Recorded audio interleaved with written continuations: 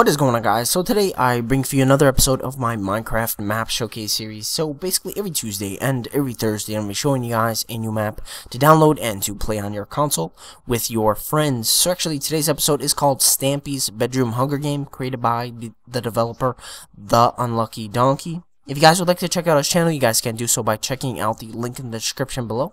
So basically you would get together with a bunch of your friends and drop down inside of these pods. The host will determine when you guys actually drop down into this area that you can see below. So the host will go in here, press the button, you guys will drop down. Once you guys are in here, there is some items that you can definitely retrieve.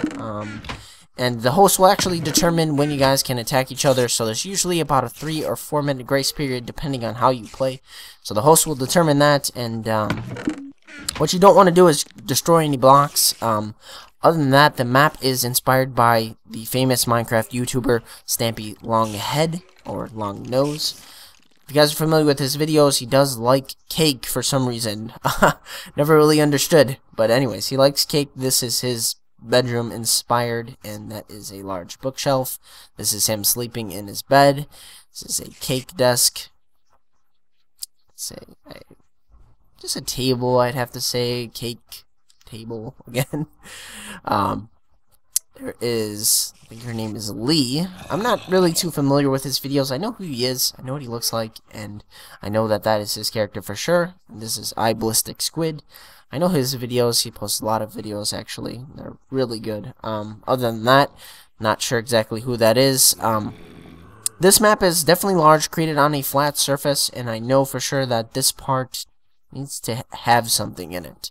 I feel like this part is actually a little bit unfinished, and the only bad thing that I'd have to say about this map, other than that, I don't think there's anything bad, but other than that, I think the only bad thing is the torches all over the place.